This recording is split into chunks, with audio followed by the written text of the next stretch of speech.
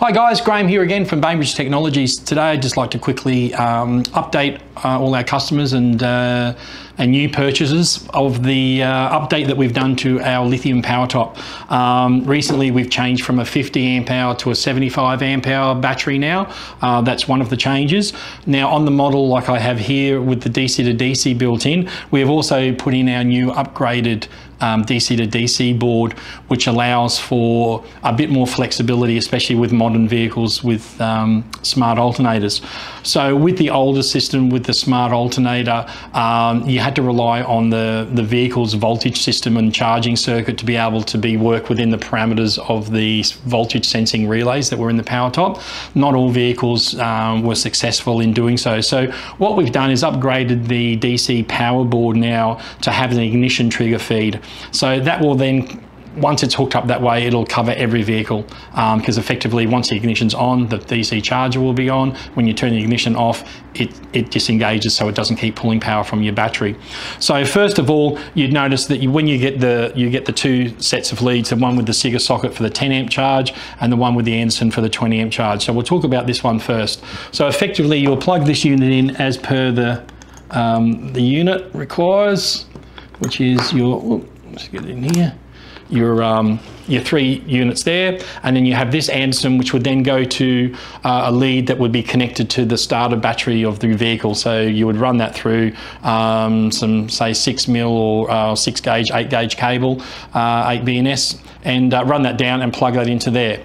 Now that means then that would just draw power from your battery and until basically your starter battery goes flat. So to alleviate that, we've now included this little lead here, which will plug into this little red port down here. Now this lead here, when you run the cable down from the front of your car under your bonnet, you'll need to just run a lead that connects to somewhere under the bonnet, generally within the fuse blocks under the in the front of the engine bay. There'll be a circuit in there which is controlled via the ignition key. So it will be an ignition circuit, fuel pump circuit, but generally it will be an ignition lead, and it's actually wired ignition. Or if you're not comfortable in doing it, you know, all auto leckies will be able to do that for you. So therefore then what would actually happen is this now won't actually turn on until this receives power through this plug to turn the charger on, and then it will draw power from your battery. Then obviously when you turn your ignition off, the power then is stopped from going into this plug, which in turn then turns the DC off, which then disengages this from your front battery, so it's not going to flatten it. So very important if you are using the 20 amp circuit to have this connected to something that's controlled via the ignition. Now you can do that with something in the back of the car that's got an accessories, but accessories isn't an ignition. Accessories will certainly turn this on and off when you get in and out of the car, but if you're camped up somewhere and you've got the radio playing and whatever, so you've got the accessories on, this would still be drawing power. So in that case then, you know, you'd make sure you have to either unplug it, but if you just have that to an ignition circuit, that will alleviate all the problems and will charge the PowerTop once you're driving, and then when you stop driving it turns it off. So that's that side done. Then we have the, for all you people that use the Sigma socket, they may not everyone who buys this particular model says, oh look, I'm going to worry about hooking this up to my car battery and go through all that sort of extra work. We just want to plug it into the Sigma socket and top it up whilst we're driving. That's fine, you can certainly do that as well. But you'll notice on this lead now we have also included this little red trigger wire. So what happens is it's actually getting the power from the Sigma plug that you've plugged into. So ultimately you would plug this into your battery like so.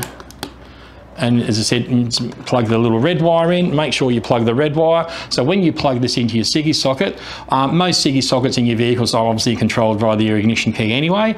Now, if they are not, and you're plugging it into a Sigma socket, say in the back of your car, a lot of modern cars and 4-wheel drives have a Sigma plug in the back. A lot of those are actually wired to permanent power. If that is the case, when you stop the car for overnight or what you're doing, just make sure that you unplug it. Otherwise, same as the other scenario, because that will be getting power from there to turn the charger on, it will just keep pulling power from it. So you could either unplug it from the Sigma socket, or you could just simply unplug that.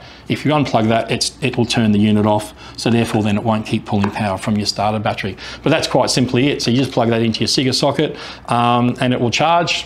And then if you turn the ignition off and that Sigma plug turns off that controls that, everything's fine. If it doesn't, just make sure that you unplug that so that it doesn't keep pulling power from your battery.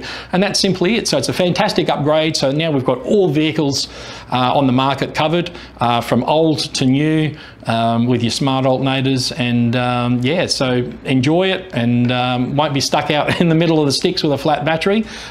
This is the way to overcome that. So bye from me from now, but until next time, we'll see you then. Bye.